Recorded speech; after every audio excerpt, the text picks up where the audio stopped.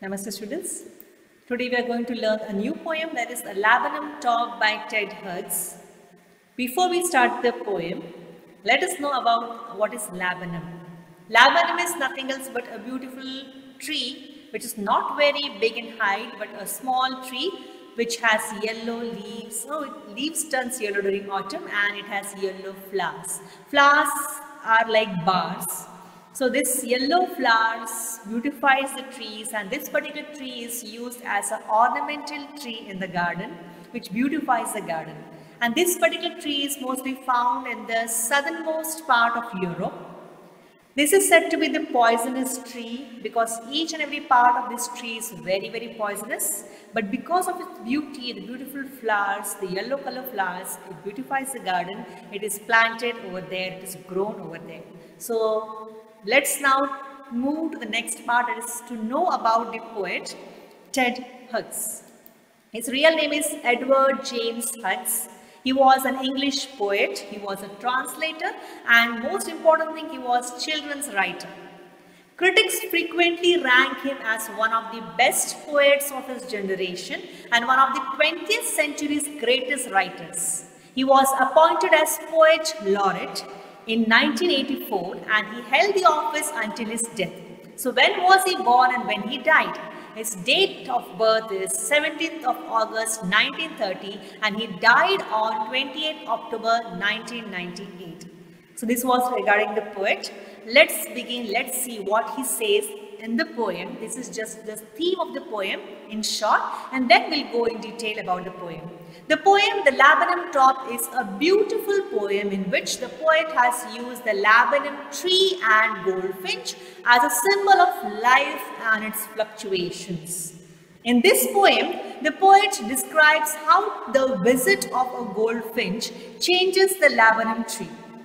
The goldfinch transforms the tree and makes it come alive as the chicks of the goldfinch start to rustle and chirrup on seeing her.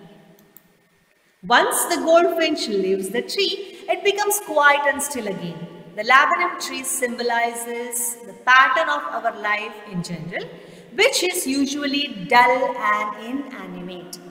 The goldfinch breaks the usual pattern and makes it lively. Without the goldfinch, the laburnum tree is just like another tree.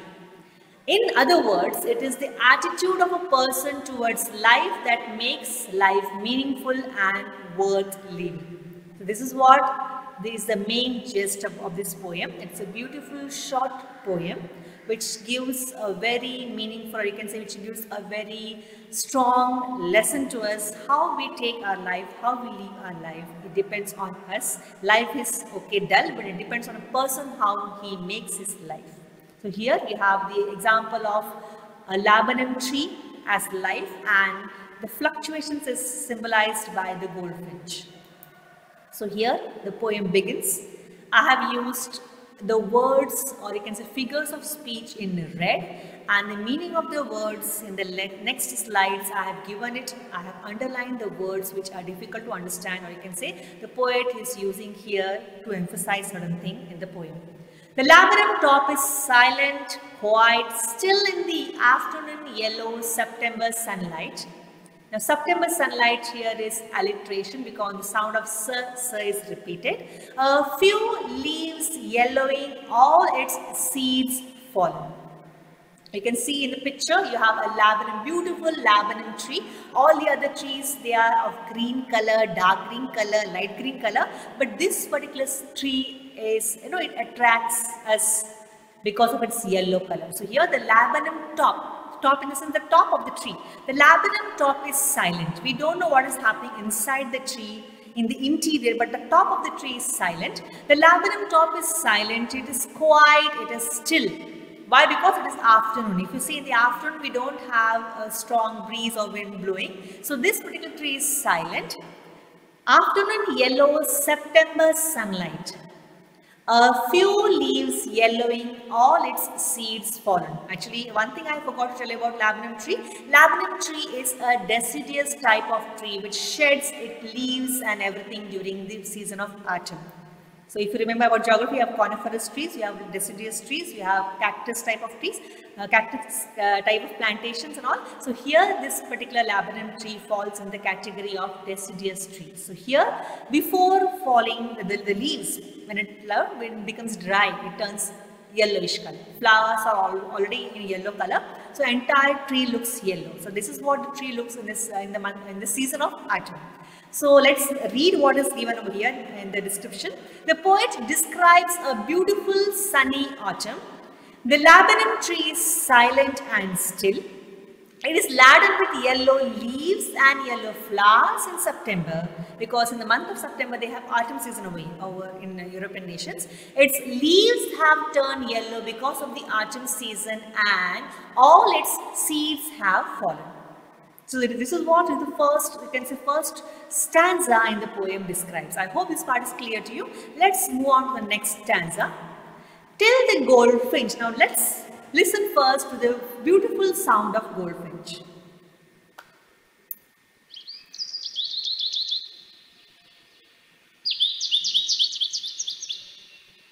You can just close your eyes and enjoy the sound.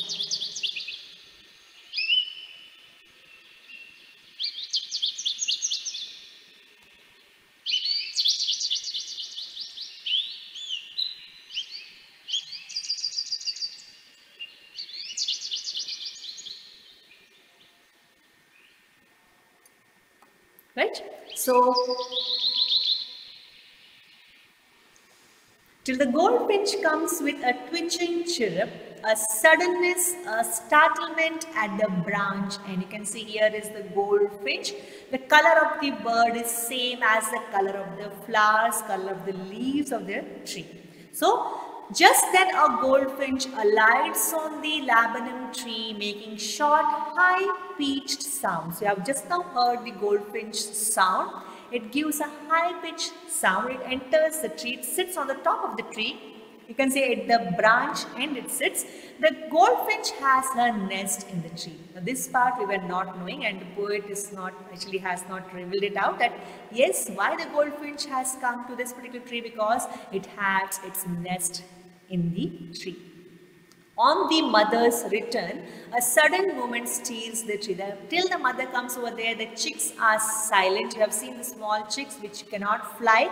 They wait for their parent. They wait for the parent, you can say mother, when she comes, or when it will come and feed them. And you have seen the small chicks keeping their mouths open, and the mother coming and feeding them, right? So here the goldfinch has come. She has brought something for her chicks, and her sound, her high-pitched sound, her chirrup, her twitching chirrup, is heard by the chicks. They are awake, they are calling, they also start making noise. That is what is beautifully explained in this particular poem. Till the goldfinch comes with a twitching chirrup. Now goldfinch we have already seen, you can see the picture. It's a small yellow bird. Twitching is nothing else but a small, often involuntary movement of the body. In this particular poem, it means brief. Okay, chirrup is, you all know, the sound made by the bird is called, I will say as chirrup, right? A twitching, a brief chirrup. That is onomatopoeia used over here. What is onomatopoeia? We are going to learn after the end of all the onomatopoeias used in this particular poem. We'll just recall what is onomatopoeia. A suddenness, a startlement. Now, suddenness and startlement, the sound sir is repeated. It's alliteration over here for more effect in the poem. So, a suddenness, a startlement at a branch end. If you see, I have underlined the words which I have given on the right hand side, the meaning of it. So, twitching we have already seen. Chirrup also you all know what is that. Startlement. Startlement actually here means the instance of being startled. You have seen a bird, as soon as the bird sits on the branch, it is not quiet, it makes sudden movements. So even here, the goldfinch has entered, it is sitting on the end of the branch. It's going to enter inside now and go towards the nest where her chicks are there. So then sleek as lizard. Now here simile. The movement of the bird is compared to a lizard. Now you have lizards in your house. If you don't have, it's very good. But yes, lizards, if you see, they don't make any noise while walking, right? So then sleek in a sense smooth. Then sleek as a lizard and alert and Alert and abrupt is again used as, no, again alliteration is used over here. Abrupt is suddenly. She enters the thickness. Thickness in the sense the thickness of the tree. The bird enters, suddenly she enters, smoothly she enters the thickness of the tree, and a machine starts up of chittering. Here machine is, what is machine and who is this chittering? Chittering, of course, you know, the young ones of the birds, when they make noise, it is called as chitterings. This word we are not familiar, but the poet has beautifully used over here. And here again, chittering is onomatopoeia. Okay, and a tremor of wings and trillings. Tremor means shaking of wings, and trillings is nothing else but a series of high-pitched sound. You have seen the small chicks. Now they make high-pitched sound to attract their mother towards them, that yes, we are here, come and feed us, we are hungry. So again, trillings are onomatopoeia, onomatopoeia used over here. The whole tree trembles and thrills. Here again, trembles and tree trembles and thrills is alliteration used here for more effect to be used in the poem, the poetic device used over here. So trembles and thrills is nothing else but shake violently. Let's see the meaning in brief. Of course, nothing to know. Before that, let's see what is onomatopoeia. In this figure of speech, a word is found, a sound similar to it. Examples of onomatopoeia in this poem are twitching chirrup, chitterings, trillings, and whistle chirrup. Whistle chirrup is going to come next in the next slide. This is nothing else but it is called as onomatopoeia. I hope it is clear. A word formed from a sound similar to it. Now you have this twitching chirrup of a bird, you have chitterings of the young ones, you have trillings of the young ones, and you have whistle chirrup of this particular goldfinch, which she makes later on while before leaving the tree. So let's see the meaning of the previous line. Then sleek as a lizard and alert and abrupt, she enters the thickness, and a machine starts up of chitterings and a tremor of wings and trillings. The whole tree trembles and thrills. Here the poet has compared her sleek, alert and abrupt movements to that of a lizard. The goldfinch has been called as a machine over here. So here, which is the machine? Machine is the goldfinch over here. Okay. Her little ones are excited on her arrival, and they are chirruping and chittering. As I told you, as soon as they get the sound, when they hear the sound of the mother, they also are activated. They are activated, they open their beaks, they are waiting for their mother to come and put something what she has brought into their beaks. Or why? Because they are feeling hungry. Next line, it is the engine of her family. Here, metaphor. Now we have learned about similes, we have already learned about metaphors, we have already learned about alliteration. When are they used and why are they used? Here you see it is directly compared. Simile, she was compared to a lizard, but here the metaphor she is compared, the comparison is directly used over here. It is the engine of her family. She is directly compared to be the engine of her family. Sorry, what is the engine? The chicks are the engine of the family. Stokes. Now she stokes it full, then flirts out to a branch end, showing her barred face identity mask. Now showing her barred face identity mask is transferred epithet. We have already seen transfer epithet in the first poem. It is a photograph. So here again we are going to revise what is transferred epithet. So it is the engine of her family. Now you will see the meaning of the words underlined. Stokes nothing else here it is but adds fuel. What she does, she feeds her young ones, and the young ones they become more energetic, they become more active. Barred is nothing else, okay, flirts, moves abruptly or jerkily with light steps. You have seen a bird, it is never heavy. You feel bird to be light, right? So light movements of the bird. And barred is what? Stripped. Her, showing her barred face identity mask. Let's see about the transferred epithet. A transferred epithet is a description which refers to a character or event but is used to describe a different situation or character. Now here if you see in the poem, they have used her barred face identity mask. It's an example of a transferred epithet. The flowers of laburnum tree, if you see the flowers of laburnum tree are like bars. Okay. Looks like bars, and when the bird sits behind the flowers, the shadow of the flowers which falls on her face, it seems that as if she is wearing a mask, which has the shadow which falls on the face. Shadow falls like bars. So as if she has worn a mask that has bars. Okay, so the flowers, the shadow of the flowers on her face looks like she's wearing a mask that has bars on it. This is what? Transfer epithet. So let's see about the explanation of those particular lines. It is the engine of a family. It stokes it full and flirts out to a branch end, showing her barred face identity marks.